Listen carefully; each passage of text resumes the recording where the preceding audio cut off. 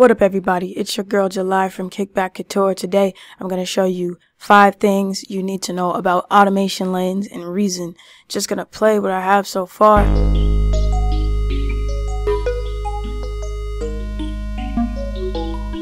Alright, pretty cool experimental thing I'm working on.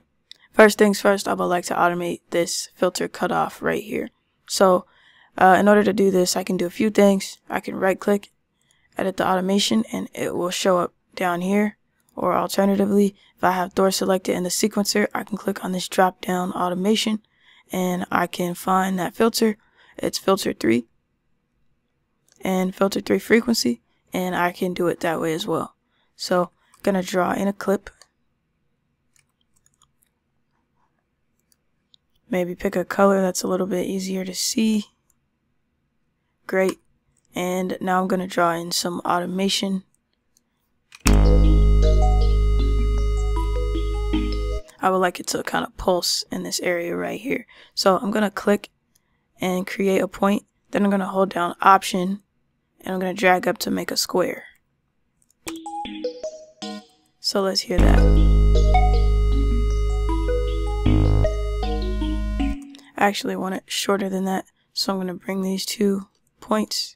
Whoops, select both of them, bring these 2 to the left. We can use this if I can't see.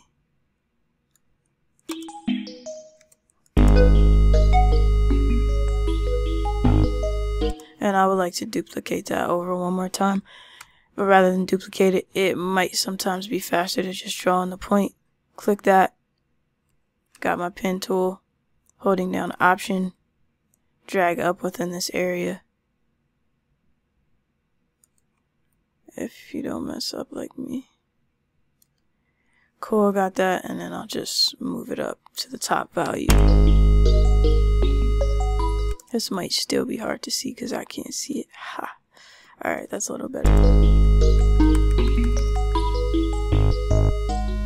Alright, cool. So I like that, but I feel like it's too abrupt and I want it to bend a little bit more. So easy fix for that. If I delete these points here, I can now add a curve to what's happening. And let's hear what this sounds like. So I definitely like it better with the curve.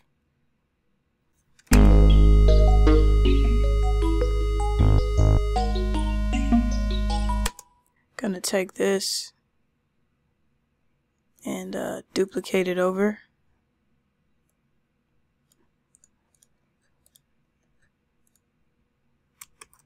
And now I have that duplicated. So 1, how to create automation with the rack extension. 2, how to do the squares. You hold down Option or Alt on a Windows, and how to do the curves. 3rd, I'm going to show you how to automate in a VST. Here I have a basic square wave lead.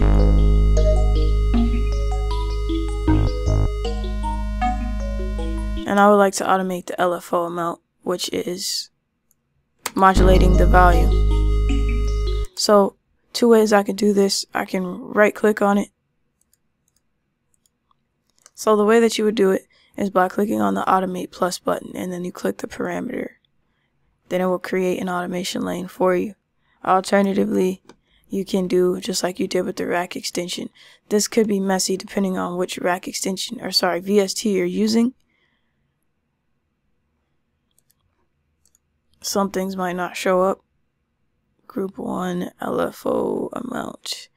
It could also be weird random names. Some VSTs aren't as straightforward as this one, so look out for that complication. Otherwise, like I said, pressing this button and then pressing this will allow you to automate as well. Zooming in.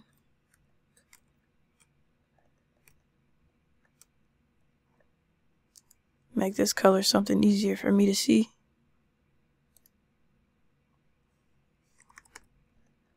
Alright, now let's figure out where I would like this automation to come in.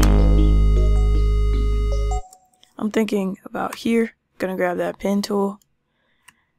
Gonna hold down Alt so I can draw a square.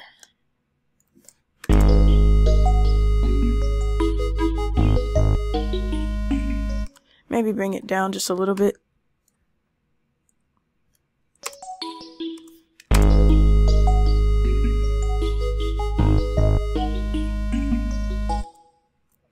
Alright, I want to do it again here.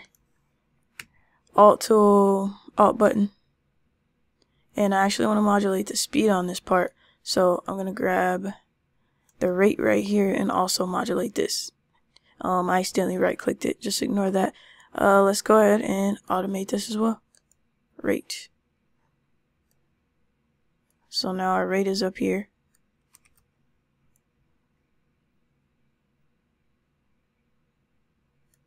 Can make that longer later. And let's draw in some automation for the rate on this part. It says 48% here. I would like it to switch to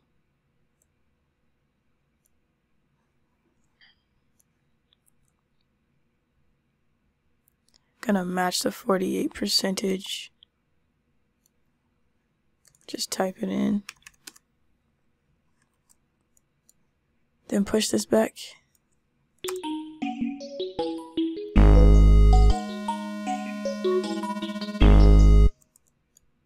Move this down.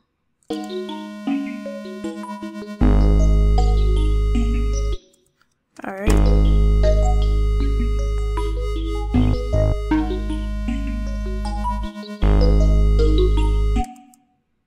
Dope, I love it. Zooming out. Then I'll just duplicate this over. And I got my automation for my rack extension and my VST. The last thing I would like to show you is curve automation. So if I were to do something crazy, like let's say take the filter frequency cutoff, which isn't too crazy, but you know, create an automation lane for this. Draw that in. Pen tool and do something like that, right? Now I can clean up this automation. If you ever have any kind of crazy automation that you drew in freehand, I can clean this up. You could clean this up. F8 or go to the tool window, tool window, and right here it says automation cleanup.